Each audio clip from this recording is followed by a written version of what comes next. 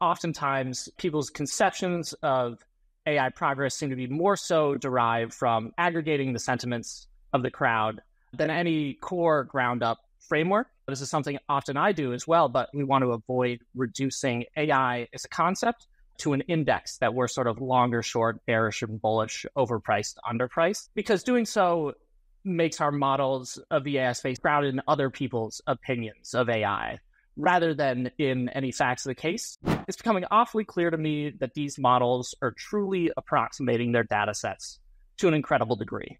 What this manifests is trained on the same data set for long enough, pretty much every model with enough weights in training time converges to the same point. Improvements in data quality and improvements in algorithmic architectures can be viewed as reducing the scale requirements to reach this human level performance in generality across a large range of tasks.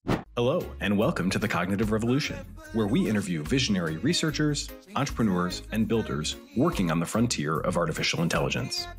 Each week, we'll explore their revolutionary ideas, and together we'll build a picture of how AI technology will transform work, life, and society in the coming years. I'm Nathan Lebenz, joined by my co-host, Eric Torenberg. Hello, and welcome back to The Cognitive Revolution. Today, we're diving deep into one of the most critical questions in AI. If we think that we can build some form of AGI by simply scaling up the current paradigm, is there enough high-quality data in the world to get us there? Joining me on this journey is Nick Gannon, master's degree data scientist by day, AI scout by night.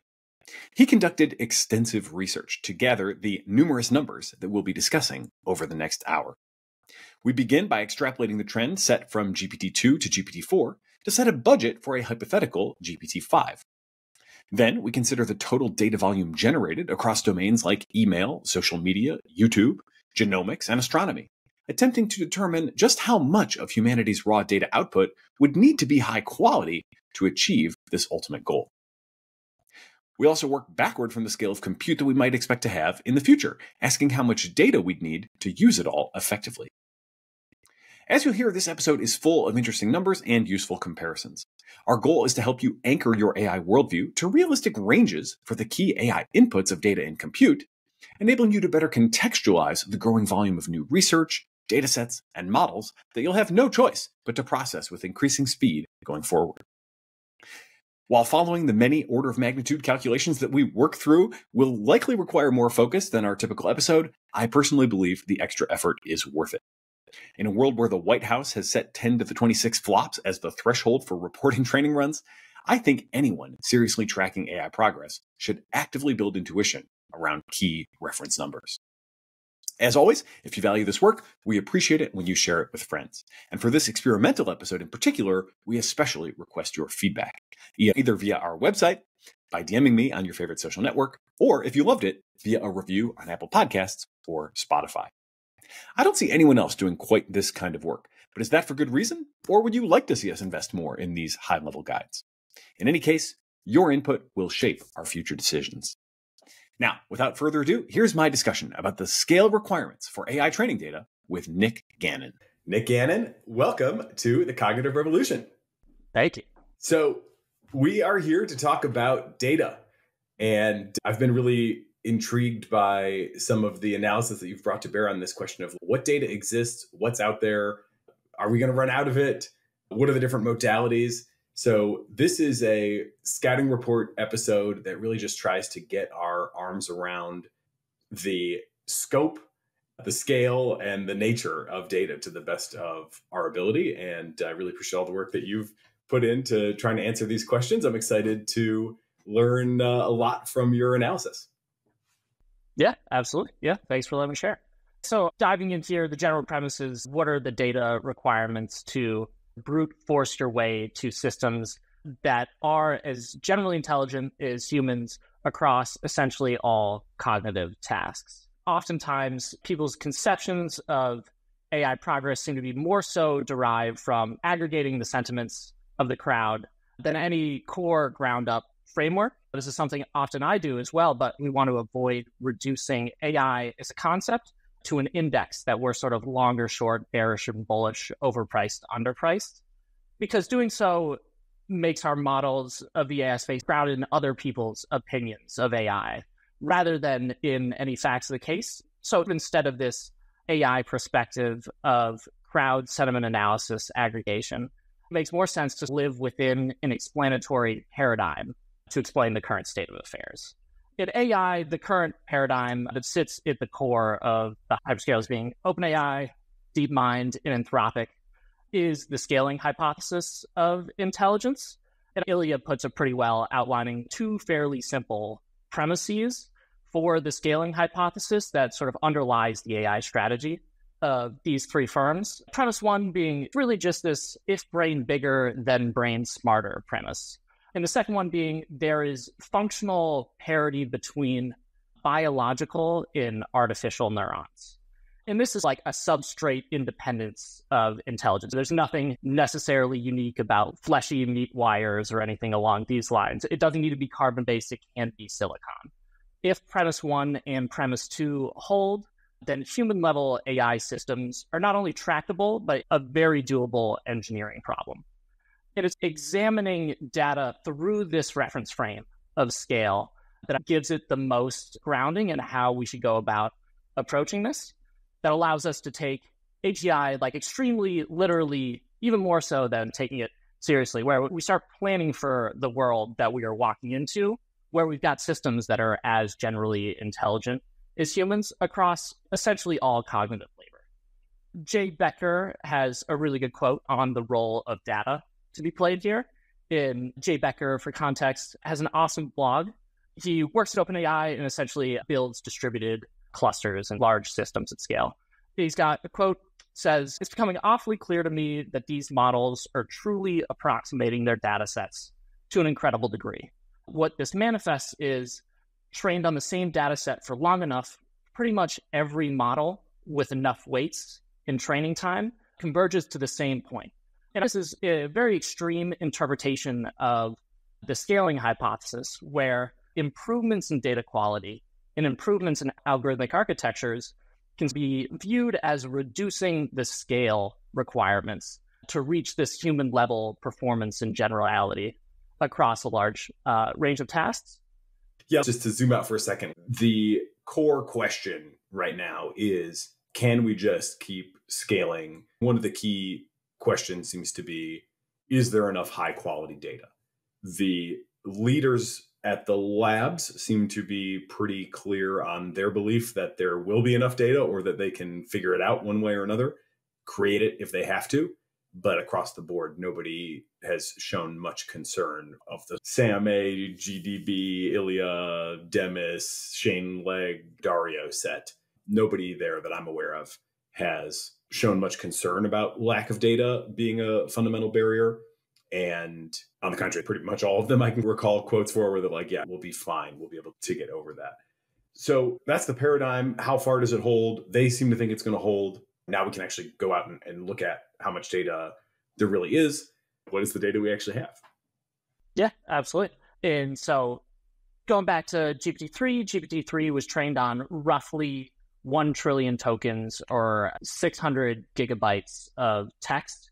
And a lot of numbers, our ultimate goal is to be in the correct order of magnitude. Honestly, our confidence interval, we would like to be smaller than an order of magnitude ultimately.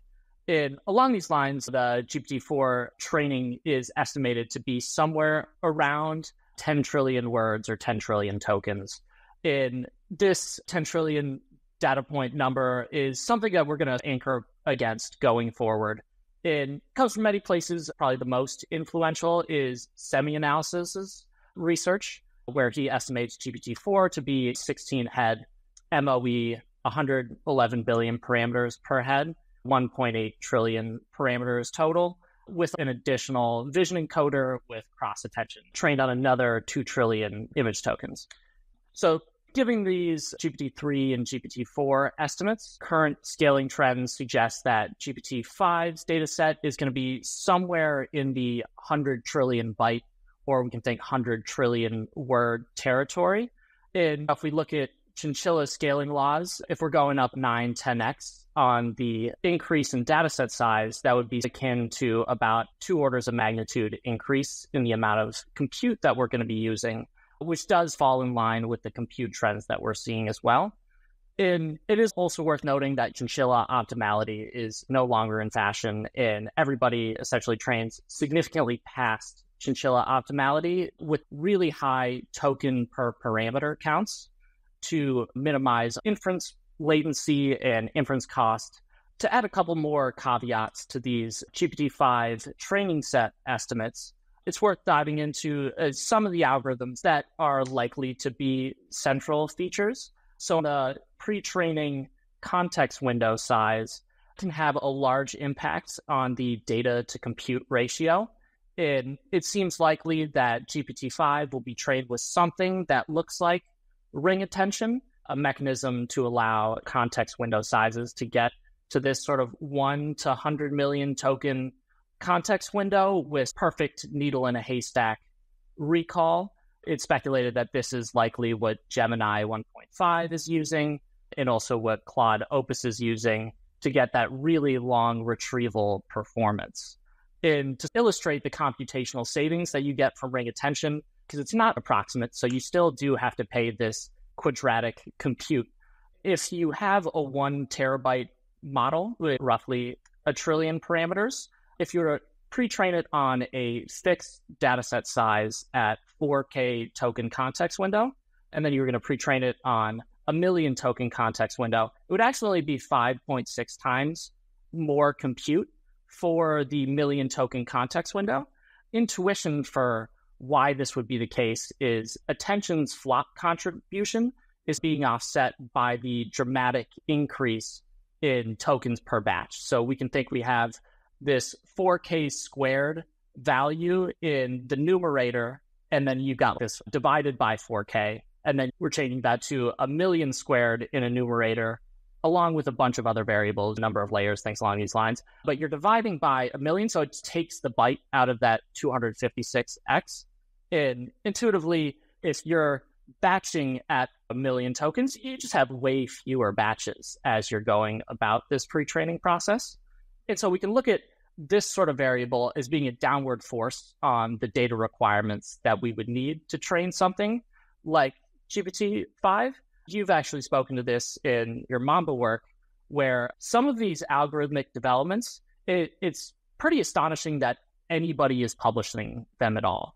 This feels like a secret that if somebody went to DeepMind and asked for $10 million, they could likely be given $10 million just for DeepMind to have the option to have a couple months before everybody else figures out an algorithmic secret. So it's definitely shocking that any of this is publicly disclosed, and bless the hearts of all of the academics of the world for doing that. And further caveats to these GPT-5 data requirement estimates, the scaling laws for MOE are different than chinchilla optimality. MOEs, we're dealing with highly sparse decoder-only transformer models, and they're sort of the elected successor of dense counterparts because they're vastly more compute efficient across just a really wide range of compute budgets. And we look at the MOE of GPT-4 on a forward pass, it's likely of the 1.8 trillion parameters, maybe only 270 billion of those parameters are actually being activated, allowing us to reap a lot of these benefits of scale without paying this really high latency cost. But on the other side of that, there is no free lunch. And so while the MOEs still follow scaling laws, meaning cross-entropy log loss and log perplexity, decreases on a range of test sets linearly as a function of log data and log parameters and log compute, the slope is a little less slopey. Okay, a quick recap of that because there's a lot there. Starting off with the amount of training data that is going to be potentially thrown into a GPT-5. 1 trillion was the number for GPT-3. That is 10 to the 12th. So 10 to the 12th tokens for GPT-3, 10 to the 13 or 10 trillion tokens for GPT-4. And you're estimating that would go up another 10x with GPT-5 to 100 trillion tokens of training data, or 10 to the 14th tokens. And to get an intuition for why it would grow by a factor of 10x, it seems like that's based off the budgetary observation that the compute budget is going up 100x per generation, right? So let's imagine that they 100x the budget. We have estimates of flops and we also have estimates of dollars. GPT-3 trained from scratch for under $500,000 was a Mosaic claim from a little while ago. Estimates of flops on GPT-4 are somewhere in the 10 to the 24, 10 to the 25 range. We don't know exactly. And that is mid tens of millions of dollars compute budget. So if we're then imagining 100xing that, we're getting into a billion to a couple billion run size. So that basically tracks. Certainly, NVIDIA's revenue seems to be on the order of magnitude, suggesting that people are doing that. Meta's announced purchases would allow them to go in that direction pretty soon if they wanted to. So, okay, $1 billion training run, 100x compute, 10x the data size. And why does that 100x compute translate to 10x the data size? The chinchilla training laws say that for a given compute budget, you're going to expand both the parameter count and the token count. And when you expand both, the compute required is the multiplication of that. So if you make the parameters 10x bigger and the data 10x bigger, then your compute budget gets 100x bigger. You expand both of them in parallel. It's also a really good note that the shift in overtraining seemed to be really associated with Llama, because they trained Llama 2 7B up to 2 trillion tokens, which was like, oh, wow, you're taking the parameters way down, but still doing a ton of tokens, because the models can learn past the point of optimality. And especially if you want to make something that people can run on their laptops or whatever, which obviously was a big part of that whole program, then you take this 100x compute budget and maybe you say, instead of going 10x and 10x on either side, maybe I'll do 20 and 5. That does lead you to something pretty dense. And then finally, with the ring attention, the much bigger context window requires much more compute to compute all the attention. But because you are running the data through in such bigger batches, you are not making as many updates to the weights. Okay, cool. Hey, we'll continue our interview in a moment after a word from our sponsors. OmniKey uses generative AI to enable you to launch hundreds of thousands of ad iterations that actually work, customized across all platforms with a click of a button. I believe in OmniKey so much that I invested in it, and I recommend you use it too. Use CogRev to get a 10% discount. So basically, with all that said, we have to see our way to 100 trillion high quality tokens. Yeah, absolutely. So diving into how much data we currently have at our disposal, in the year 2020, estimates were that we had created about 64 zettabytes of data, which if we converted everything to text, would be somewhere between 60 and 100 sextillion words, which is an almost meaninglessly large number. And really, almost all of this is just copies and copies of copies. You can think of a Netflix video or a YouTube video as being pre-stored segments or chunks of video that are streamed from some CDN node that happens to be closest to you. So the 2020 headline super high level number is zettabytes 10 to the 22. That is all data. That's like global storage. So our 100 trillion words by comparison is 10 to the 14. So we're talking 1 in 10 to the 8, aka 1 in 100 million parts of this raw data would have to be high quality text for us to see our way to the theoretical GPT-5 training data scale. This data just includes everything. It clocks in at about 13,000 times more words than all of the humans have ever said collectively through the history of humanity, about 100 billion humans that have lived thus far. It's the continual monitoring logs of edge computers such as electric toothbrushes. It's the 333 billion emails that are sent each day, the vast majority of which are like the same emails being sent to all of us. So 1 in 100 million parts of this raw data would have to be high quality text. I would say that feels safe. As much as there's a lot of log data and a lot of garbage out there, it does feel like if only 1 in 100 million parts of total data has to be good, surely that much is good to put them in scientific notation as well. So there's 10 to the 11 emails sent per day. Assume 300 tokens per email. You're already up to 10 to the 14. Assume 300 days of the year. You're up to between 10 to the 16 and 10 to the 17. We need to get to 10 to the 14 of high quality. So if 1 in 1,000 emails is high enough quality, then email traffic would contain enough data to do the job. Obviously, you've got major access questions on something like email, but yeah, again, it seems like you can start to wrap your head around why people would not be too worried because there's just a ton flying around.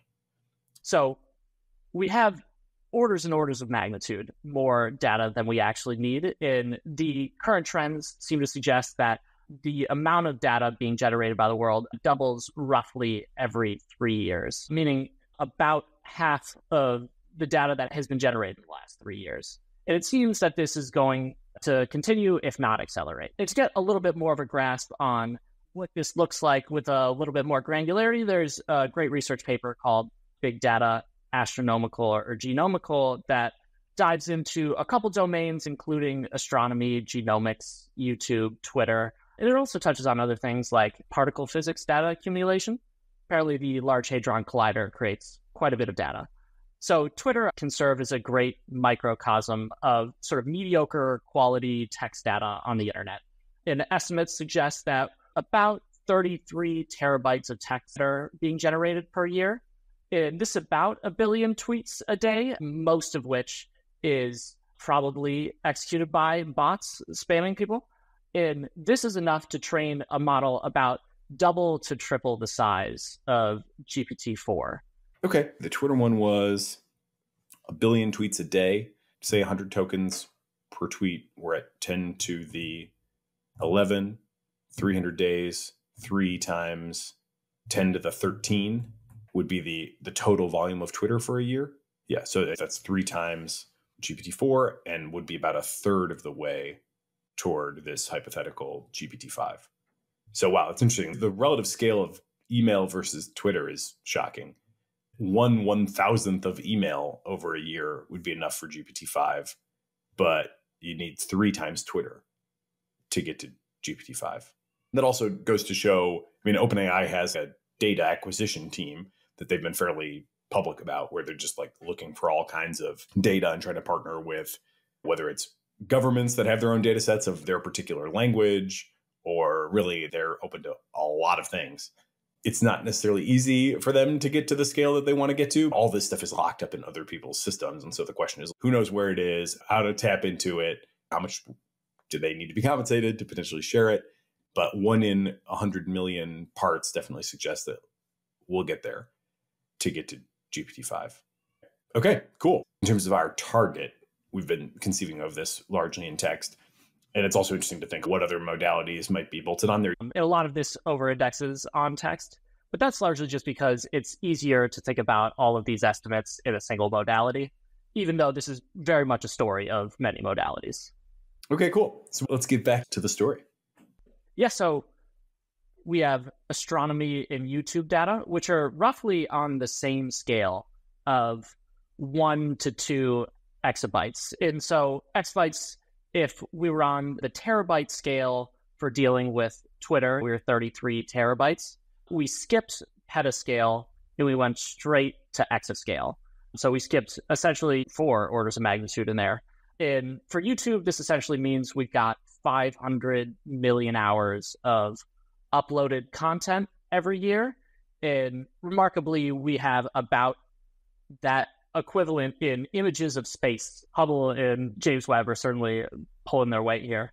So if you did just want to go straight YouTube, it does seem like that's a honey well that will just keep giving and giving for a good long while.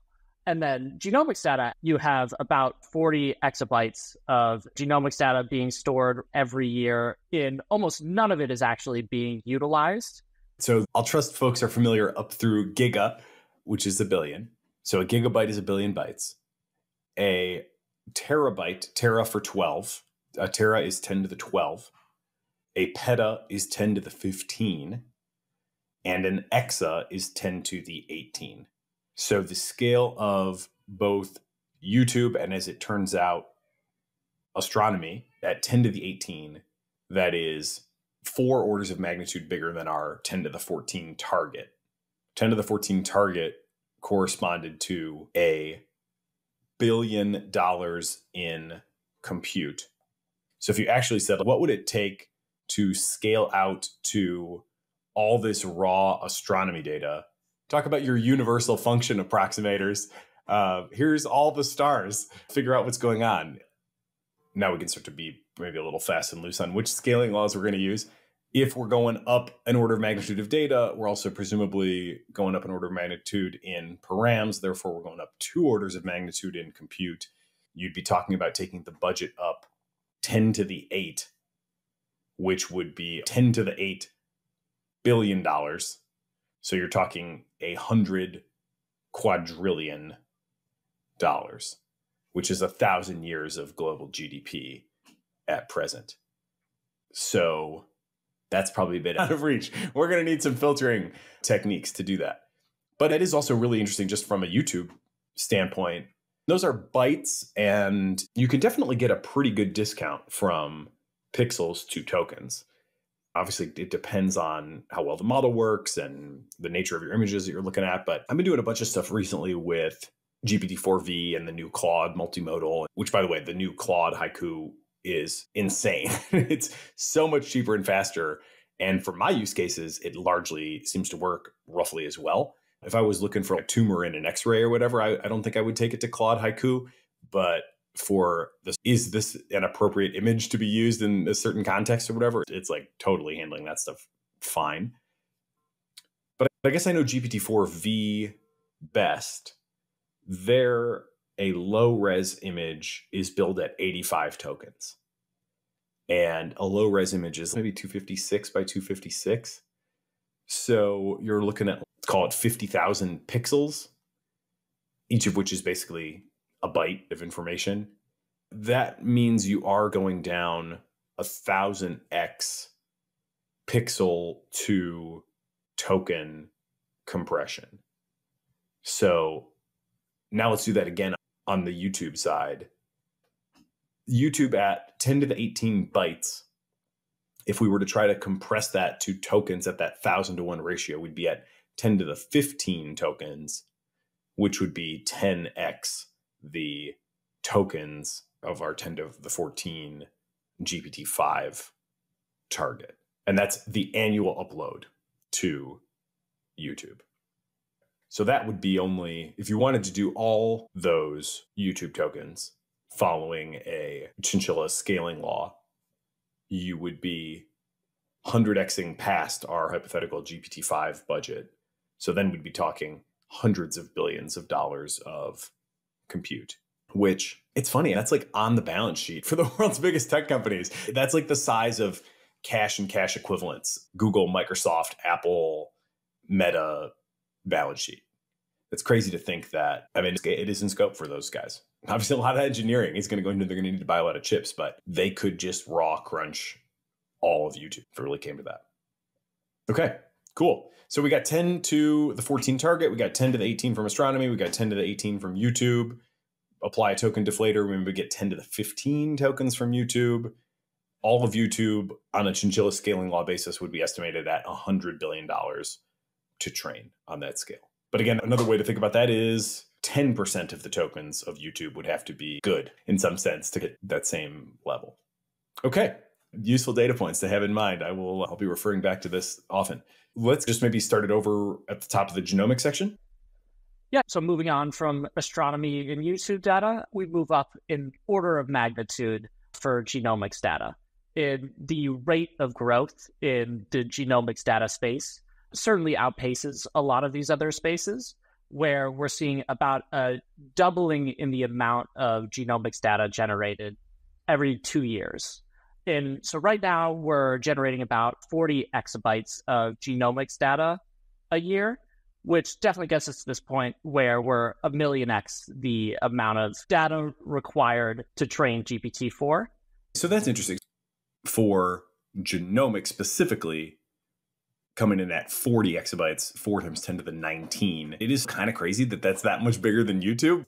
Size of human genome is 3.4 gigabases. We each have 3 billion bases. So in the raw data, we each have 3 gigabytes. So to get to exabytes from gigabytes, you basically got to be doing 1 billion sequences a year. I don't think we're sequencing 1 billion humans a year, but you think about all of the other things that are constantly being sequenced, and that seems not crazy. So just as another anchor on this, I looked up the size of the data set that is behind the recently released EVO model. They're open sourcing a 300 billion token training data set, which consists of 2.7 million publicly available prokaryotic and phage genomes. This is kind of crazy because they don't get here to the organisms with nucleus in their cells. This is all prokaryotic and phage, and that gets you to 300 billion tokens. So genomics projects hit 10 exabyte scale, 10 to the 19. That's 1 billion human sequences. So it's like high-end kind of what genomics data look like. That's all healthcare data, including like imaging, whatever is even like a lot bigger than that. That gets up to 10 to the 21 just raw bytes of data. Presumably a lot of that is imagery. Low end from the EVO paper, 300 billion tokens, all prokaryotic and phage, is used to train that 7 billion parameter model, which is ostensibly developing some sort of life or cell model, which is something I really am eager to understand better. And if you're listening at this point and you're somebody who knows a lot about that, then definitely ping me, because I want to do one of these for that as well. I've been actively pinging people and DMing to try to find the right scouts for the intersection of AI and biology. But again, 300 billion tokens curated just from prokaryotic organisms. 2 trillion was the amount of image data added to GPT-4 to get to that vision understanding. So it seems like, again, a pretty clear path to the scale of data that would be needed to certainly add a DNA modality. And this is where this stuff starts to get like really trippy, is when you start to think about adding modalities on the native on par basis that humans just have no intuition for. For all the tools and understanding we've developed of DNA, we cannot natively speak DNA. Nobody can do that. And there's now both a proof point to believe that models are starting to do that, even at 300 billion tokens, and then a path to easily scaling that 10x, which is the same size of image data set that got us to GPT-4V. So you think, it seems pretty realistic that you could just add some sort of native sense for DNA into a language model. I imagine the curriculum learning aspect of that would be like quite important. A big part of how OpenAI has been so successful with their multimodal stuff in general has been recaptioning. Like there's this process of refinement where they are creating better and better captions for the images and much more tightly aligning the vision and language spaces that way. And I imagine there would be definite need for tricks there as well on the DNA side. Like to really make use of that, you would presumably need to annotate it in all sorts of ways. I mean, you'd want proteomic data or regulatory RNA data as well. But if you started to interleave all those together, especially with some sense of health outcomes, I start to think about putting that stuff interleaved with like scan results, it sure seems like you could get to an integrated system that speaks biology as well as language and image. And I've not even been talking at the level of a theoretical GPT-5. This is the level of vision that already exists in a GPT-4 was the 2 trillion. So moving on to areas outside of genomics and astronomical, this planet is really dripping in data to a large degree, where there's 600 GPT-4s worth of pre-training data in the World Data Center for Climate. The way that they actually go about accruing weather data is definitely very cool. They're scraping just 4 corners of the planet. And DeepMind certainly has a cool paper where predicting hundreds of weather variables 10 days in advance to 0.25 degree accuracy in under a minute. It's just a lot of infrastructure from the entire world, satellite imaging data in sensors on aircrafts, in ships, in buoys, in hydrometeorological radars and weather stations, and radio nodes on weather balloons, and it's just the whole 9 yards. They're just taking it from everywhere. That's wind, temperature, humidity, pressure, just a lot of different ways of attacking this. Does it say in that paper how big that data set is? Claude 3 Opus, tell me, what is the size of the data set in this paper? Okay, apparently does not say. Claude can't find it. But 37 years of weather data. Moving on, there's another several hundred GPT-4s worth of training data in the US Census Bureau.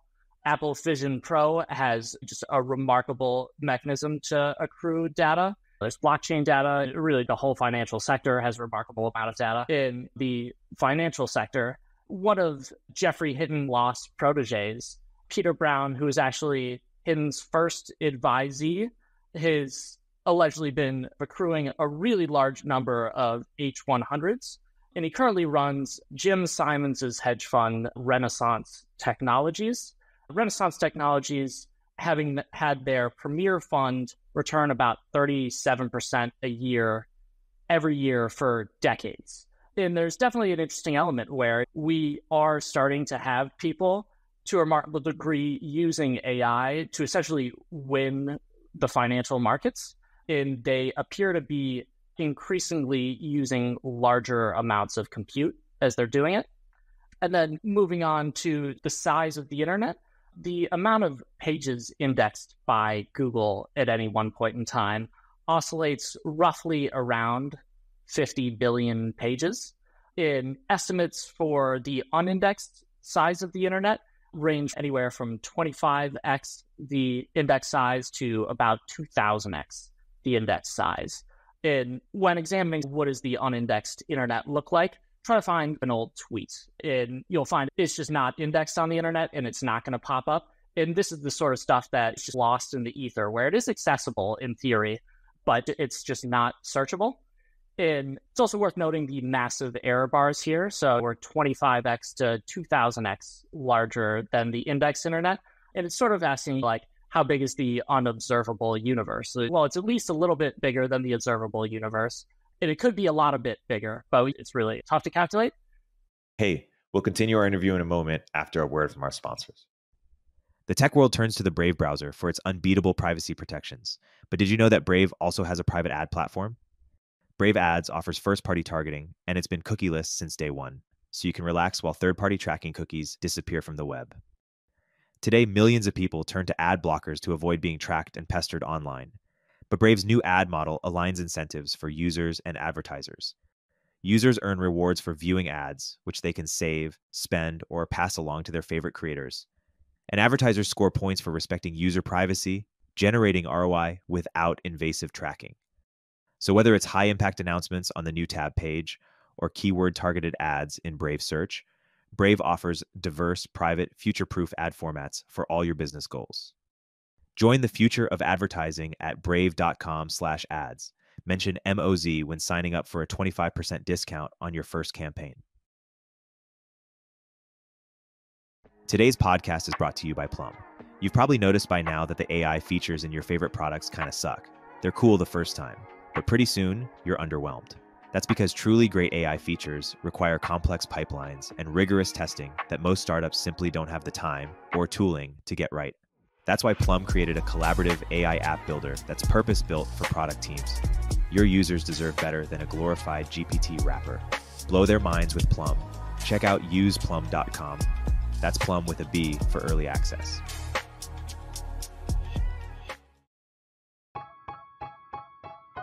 Hey all, Eric Torenberg here. I'm hearing more and more that founders want to get profitable and do more with less, especially with engineering. Listen, I love your 30-year-old ex-FANG senior software engineer as much as the next guy, but honestly, I can't afford them anymore. Founders everywhere are trying to turn to global talent, but boy, is it a hassle to do at scale, from sourcing to interviewing to on-the-ground operations and management.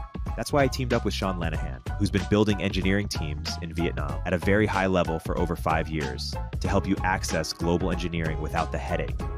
Squad, Sean's new company, takes care of sourcing, legal compliance, and local HR for global talent so you don't have to. With teams across Asia and South America, we can cover you no matter which time zone you operate in. Their engineers follow your process and use your tools. They work with React, Next.js, or your favorite front-end frameworks. And on the back end, they're experts at Node, Python, Java, and anything under the sun. Full disclosure, it's going to cost more than the random person you found on Upwork that's doing 2 hours of work per week but billing you for 40. But you'll get premium quality at a fraction of the typical cost. Our engineers are vetted top 1% talent and actually working hard for you every day. Increase your velocity without amping up burn. Head to choosesquad.com and mention Turpentine to skip the waitlist. The other thing that we didn't cover is code, and that's probably one that we should at least look at for a second. Just pulling up the big code data set from Hugging Face is 6 terabytes raw, 3 terabytes, they say, near fully deduped. So 3 times 10 to the 12, this code data set is 10 times bigger than the genomic data set used in Evo, hanging out on Hugging Face deduped.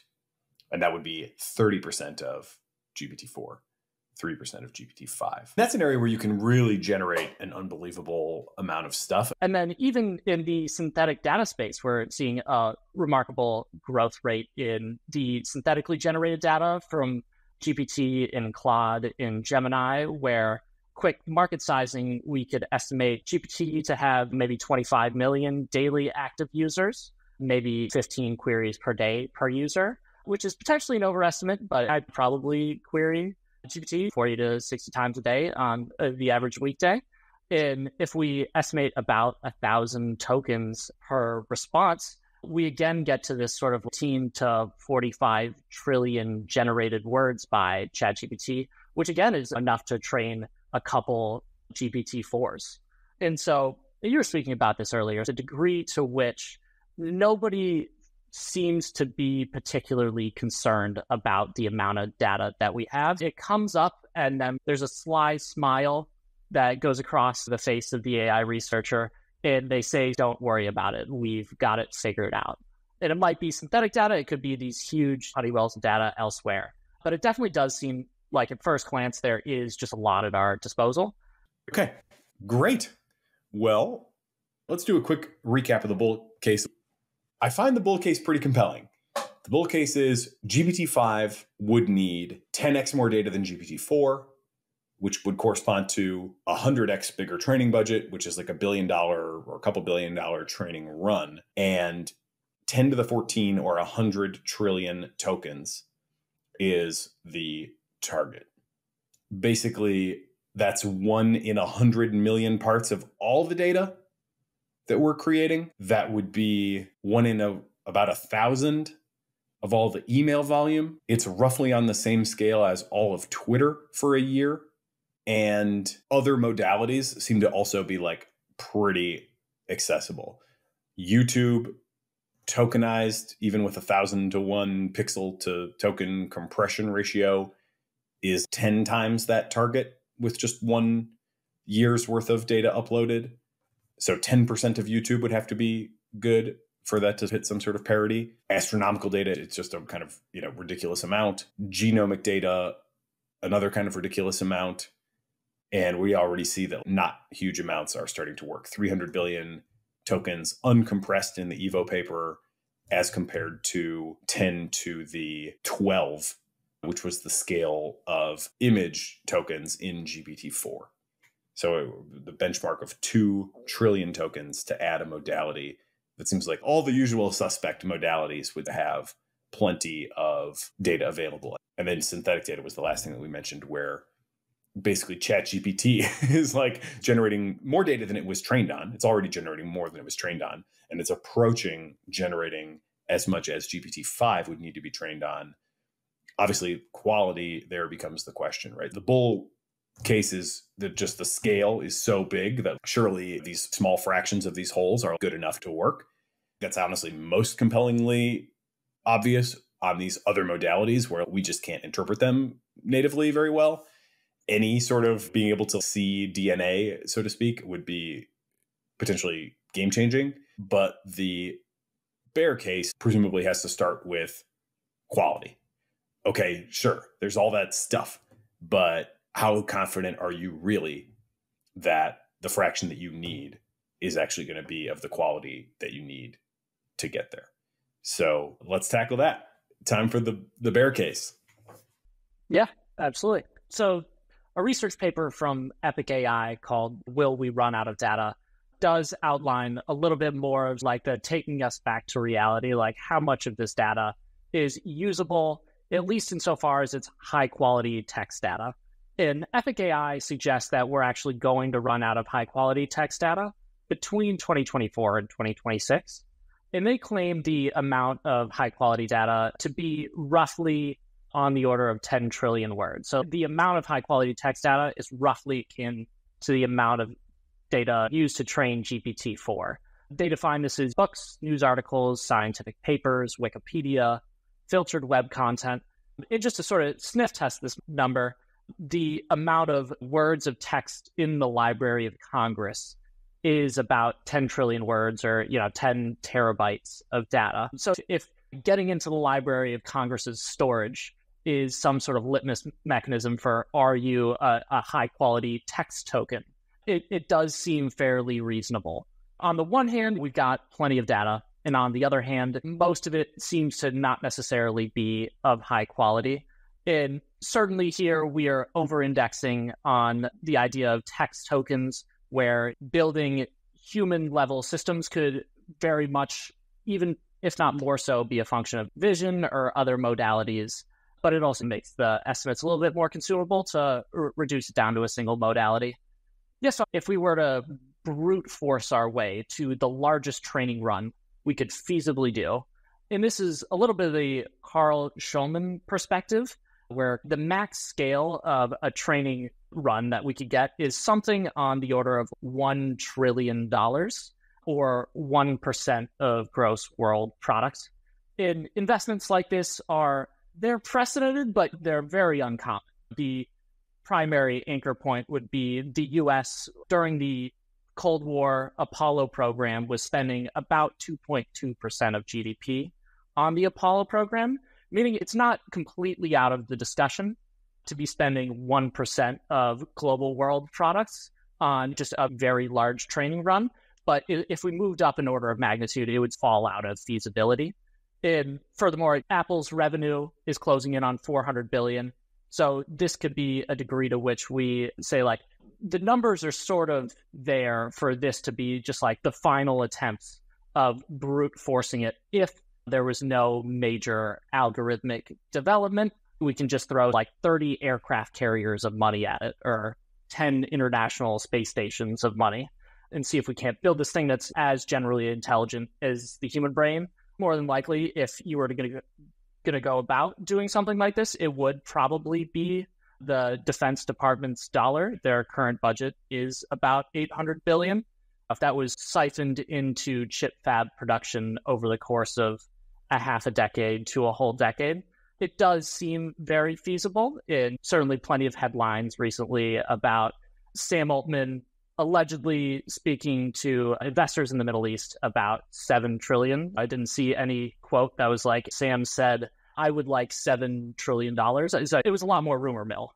But there is evidence of Sam Altman, even as far back as 2015, having discussions with the Secretary of Defense about the role of AI and the role of compute in a national security context. And it does seem if you were going to do a $1 trillion training run and you were going to have a cluster that was going to be able to run this large pre-training, it would likely have to be in the United States. And really, it does seem like the only two parties that could feasibly execute a training run at this scale would be Xi Jinping and Joe Biden. So if Sam Altman were to get this $7 trillion and was able to do a $1 trillion training run, and maybe it's Google, maybe it's another player, looking into the investment side, like when would it happen and how much data would be needed for a training run of this scale? So GPT-3 was roughly on the order of about $5 million. And most estimates for GPT-4's pre-training are somewhere between 50 and 100 million.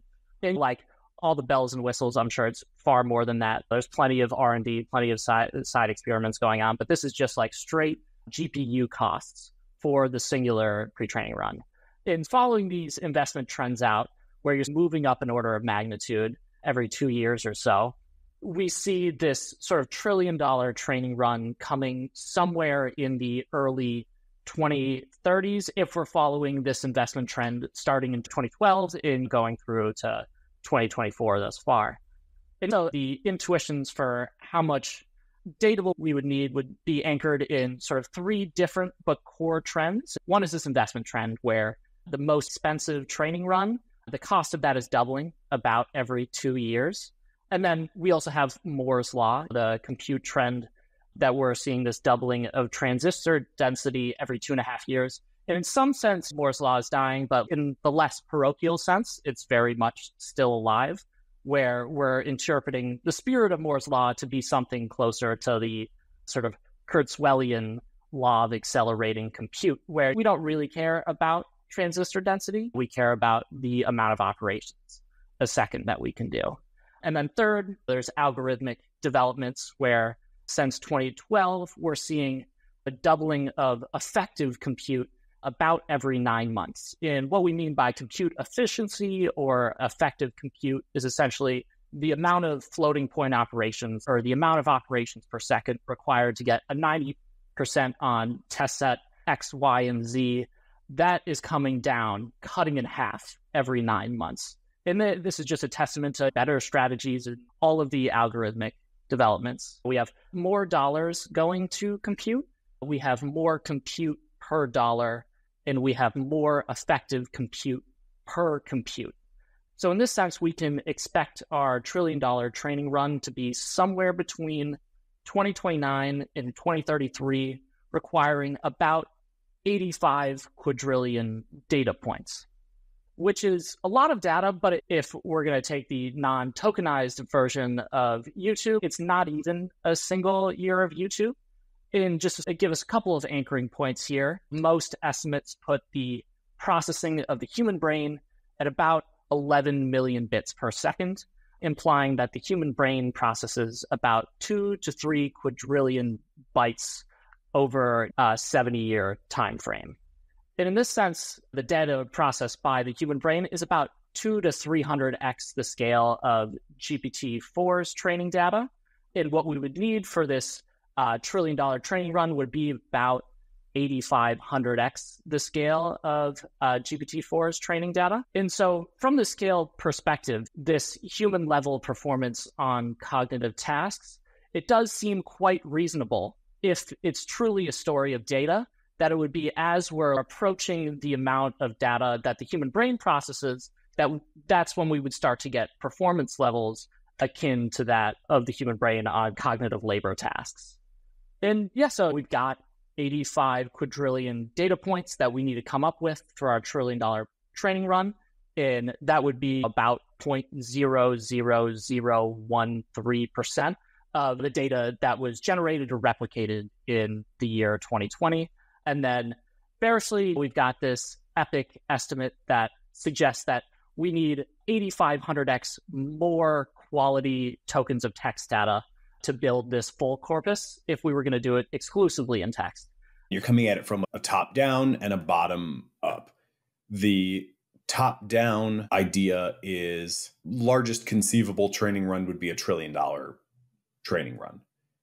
That would be 1,000 times the budget of the 1 billion that we've estimated for GPT-5. You can split the compute budget across increases in your parameters and increases in your data size. If we have 1,000x compute budget, maybe we could do 10x parameters and 100x data size. So from the 10 to the 14 tokens that we had for GPT-5, you get to 10 to the 16 target tokens. Now, what do we actually have? Well, we know we have 10 to the 13, because that's what GPT-4 was trained on, and that's what the Library of Congress contains. We've pretty clearly established we can probably get to 10 to the 14. 10 to the 16, though, does seem like, that could be kind of a lot. But then there's also the estimate 10 to the 17th. With my back of the envelope, I got to 10 to the 16. We're within an order of magnitude. But that definitely matters when it's that last order of magnitude. How do we get to that one more order of magnitude out of there? Yeah, so essentially we're saying, okay, we're spending $1 trillion. We're getting more compute per dollar. And then we're also getting more compute per compute. So the effective compute is increasing. Okay, so that last order of magnitude basically comes from compute also getting cheaper. Certainly a reasonable prospect. Now, it's also important to keep in mind, that is, how did we pick the starting point here? We basically picked the biggest training run that seems like economically somewhat plausible, and then said, assuming that compute continues to get cheaper and we're maximizing the value of that budget, then to really do that, you would need something like 10 to the 17 tokens, which is 10,000 times GPT-4 and 1,000 times our target for GPT-5. So yeah, if it does take $1 trillion worth of compute, it does seem like we may struggle to get to that quality of data. Then you'd have to either be synthesizing a lot of it, which may work. Claude 3 certainly has changed my thinking about how viable this refinement process really can be. I still am uncomfortable with the notion of just having AI's self-critique to the singularity, but the quality of Claude 3 definitely suggests that they've got that top spinning pretty tightly. It's not totally crazy to think that you could generate data on the scale that we're talking about here. Definitely in code, there is the opportunity for this kind of self-play, create, modify, actually run it and validate on the fly in ways that you could really generate an unbelievable amount of code.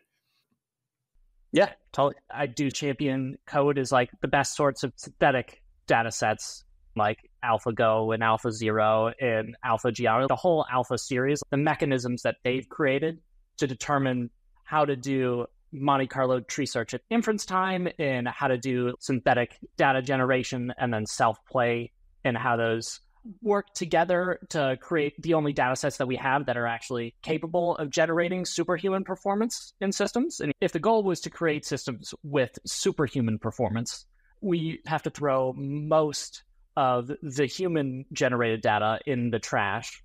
We start over with just alpha geometry-like systems, but we scale horizontally, where you've got an alpha geometry in an alpha fold for every game that could be played. So really anything that you could put an ELO score on, like chess, could be constructed into an algorithmic architecture that's value network, Monte Carlo tree search, focusing on self-play and then updating, and then self-play and then updating.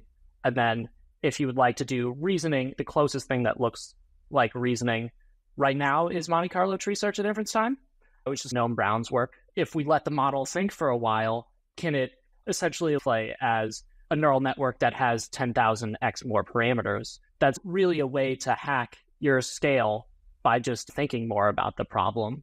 Those are a lot of the elements that are going to be zeroed in on. Yeah, that self-play stuff, man.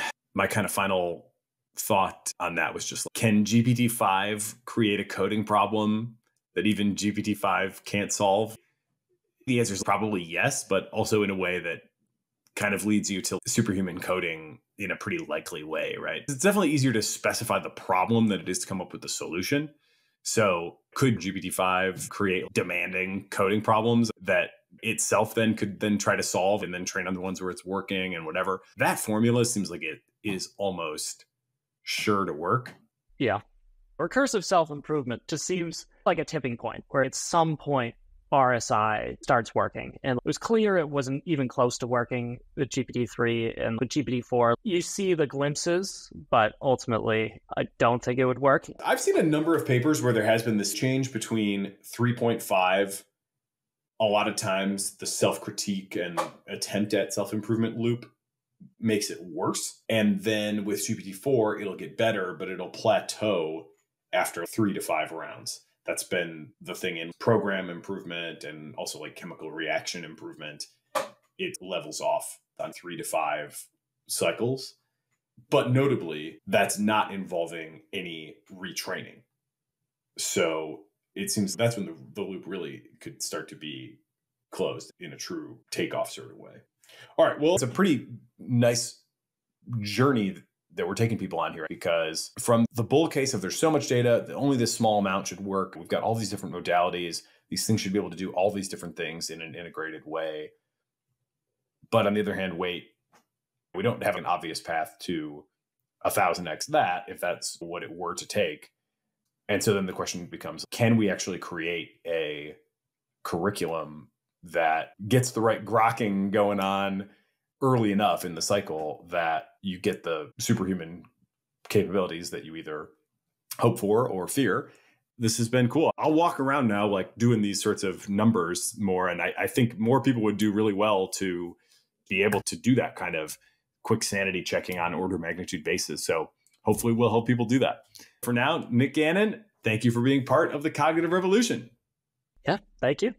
It is both energizing and enlightening to hear why people listen and learn what they value about the show. So please, don't hesitate to reach out via email at tcr@turpentine.co, or you can DM me on the social media platform of your choice.